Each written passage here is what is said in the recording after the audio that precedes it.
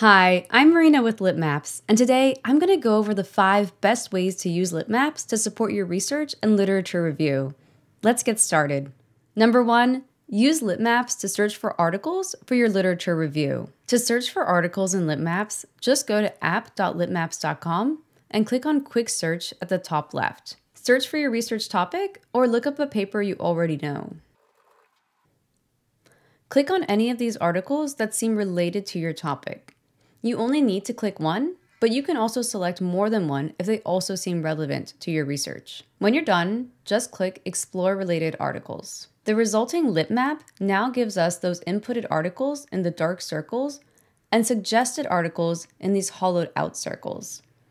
I can click around the article suggestions on the map by highlighting over them and selecting them. If the article looks relevant to my topic, I can click on it and read more, like its title and abstract. If I want to read more about this, I can just click on the title and I'll be taken directly to the source page. Litmaps recommends articles based on connection. So as you can see, many of these articles are connected to one another on the map by citing or referencing one another. You can also review the Litmaps suggestions in the sidebar on the left. To learn more about exactly how the Litmaps algorithm works and how the suggestions are generated, click on the link in the description below for our in-depth video. Number 2, use Litmaps to find newer versions of older papers. Sometimes in the literature review process, you might find an article that's really relevant to your topic, but slightly out of date. You can use Litmaps to find more recent work that's connected to that original paper. For example, here's an article I might be interested in that was published in 2017.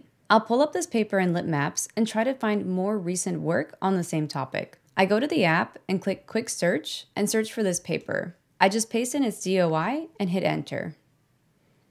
Here's the paper. I'll just select it and click Explore Related Articles. Litmaps now returns to me suggested articles based on this paper's citations, references, and co-citations. Although a lot of these recommendations are after 2018, I can focus in on even more recent work by clicking the date filter at the top and looking for articles published only after 2023. After rerunning the search, I now get recommendations that are all published within the last year. This is a great way to find recently published work on your topic. Number 3, use Litmaps to find research gaps. Research gaps refer to any unexplored or not yet understood area of scientific research, and these are really important to find when starting a new project or understanding what area of research to focus in on. You can use Litmaps to identify research gaps by honing in on what area doesn't have a lot of published literature behind it.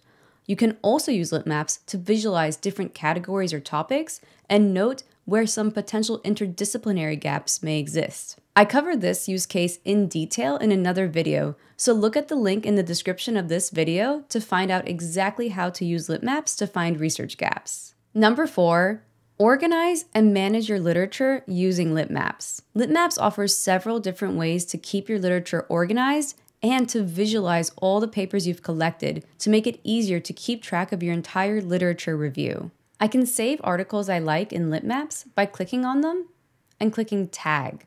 We can create tags based on subcategories, authors, or any other separation that makes sense for you. If you continually tag articles as you go, you'll end up with a map that looks a little bit like this. I have different colors corresponding to different subtopics on my field, and I can also organize my litmap visually. In the Litmaps options, we can explore, design, or monitor. If I click on Open Design, I'll be able to move articles around and categorize them in useful ways. We can also use Litmaps visualizations in order to help us prioritize what to read or what papers to focus on. So in this example, these white papers are recommendations from Litmaps. But at this point in my literature review, I might be overwhelmed by just the sheer quantity of papers available. What I can do is note that the axes are sorted based on date and citation count. But I can even update those to change them. For example, instead of citation count, I can use something called map relevance. This will now rank the papers based on the ones that are the most interconnected to all the other articles on the map. That's a great way to quickly identify which articles might be the most important ones on my topic based on the fact that they're highly connected to all the rest of the articles I've already passed in and the suggested articles. Number 5, don't let your literature review get out of date. Litmaps lets you run your searches automatically every week or every month, so you're alerted when any new papers on your topic come out. This feature is known as Monitor, and you can run it on any litmap that you create. To use Monitor, simply open any existing litmap you already have. From the different options available, click on Open Monitor, and then hit Enable Monitor.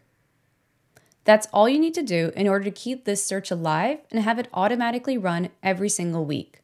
Litmaps will then email you if any new papers have been added to the Litmaps database that are relevant to your topic, based on how they connect to this set of papers that you already have on your litmap. You can also customize what results you get back by setting a target keyword filter here, or changing if you want to see the results weekly versus monthly. I hope you now better understand the best use cases for Litmaps and how it can help you throughout your research process and literature review. Thank you so much for watching, and we'll see you next time.